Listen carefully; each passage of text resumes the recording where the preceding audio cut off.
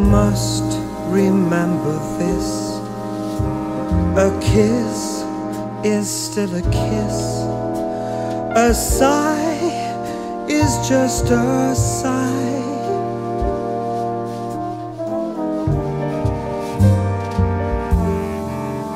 The fundamental things apply as time goes by.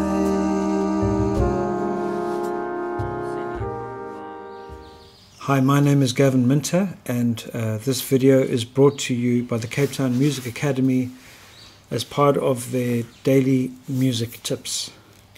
Today I would like to discuss the importance of listening, and I think this is one of the most important tools into finding the sound you love. Before I could play a note on basically any instrument, by listening to the music I gathered a clear understanding of what sounds I loved.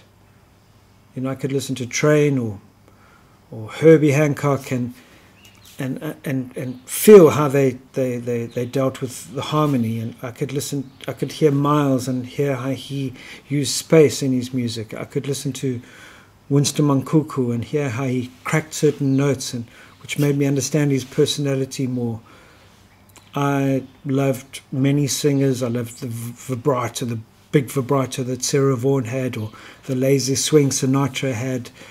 I loved the way Tony Bennett would belt out a ballad, but I also loved the way Chet Baker would sing a ballad very simply with very little vibrato.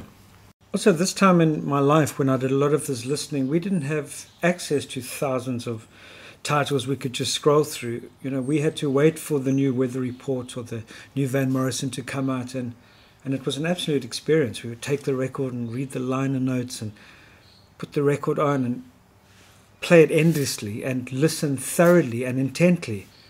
And I never really questioned why these artists would affect me so profoundly, but because all this listening was done with very little musical knowledge and very little understanding of how or why. But I was developing a sound that I could aspire to, and I was being drawn to these sounds very simply by my heart. And these essential characteristics I found in the players and the music I loved helped me attain an understanding of what I identified as something of beauty.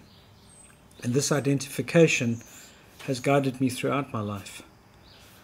Because we as players have to decide what is a thing of beauty for us. We can't assume that, you know, a group of notes played in the right order with the right accompanying notes immediately becomes something of beauty. It may be. It might be correct, but we still have to determine what that thing of beauty is for ourselves. It's like if somebody sat you down in front of a painting and said, "Oh, look at this painting. It's beautiful. It's a beautiful sunset. Look at the great technique, and I can see that he's influenced by Rembrandt with the use of broad strokes, and it's a sunset. So he's used all the correct colors. There's a red there, and there's a orange and a yellow and a bit of pink, and it's beautiful." And you might look at this painting and go, I don't think it's that beautiful. And then the person will say, but it has all the ingredients of a great painting, of great art, I guess. But as always, beauty will always be in the eye or the ear, as far as music goes, of the beholder.